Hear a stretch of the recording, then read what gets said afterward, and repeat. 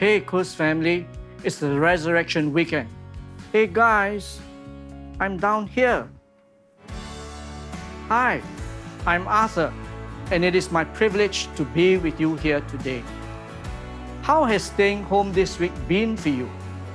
I believe that even with the tighter restrictions put in place, we can still be a blessing to our community. If you have a testimony to share of how God has used you to bless others, please tell us about it.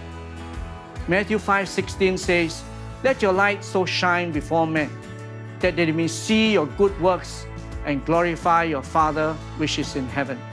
Before we go further into the service, let us render our full attention to God by making sure that we put away all forms of distractions. If you are tuning in alone, we suggest you consider using earphones to engage better. And may God's presence draw us closer into His sacred space for this next hour or so. To those who are tuning in for the very first time, we want to warmly welcome you.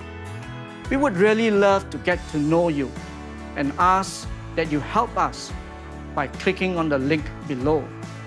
Provide us with some details, and before you know it, we will get in touch with you. And by the way, we can't wait to meet with you and welcome you personally when our services resume. This weekend, we not only remember the death of Jesus Christ, but that He rose from the grave on the third day.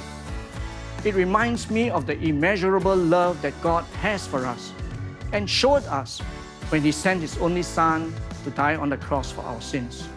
Therefore, it's our privilege and honor, our reasonable act of worship to bring to Him our tithes and offerings. You can give through our e-giving platforms shown on the screen.